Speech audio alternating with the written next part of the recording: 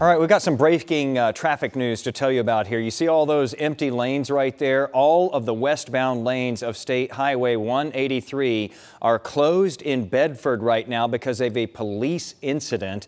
This is between Industrial Boulevard and Murphy Drive there on 183. Again, all of the westbound lanes closed down there because of a police incident. They're not giving us much info at this time, but you know, it's usually somewhat serious when they close down a big section of roadway like this. So we're working to get more details on that. Meantime, as you can imagine, the traffic is really horrible in the area. If you look to the right side of your screen, folks using the access road there, since those main lanes are shut down westbound there. Police are asking you to avoid that area altogether if possible. We'll bring you more as we get it on that situation.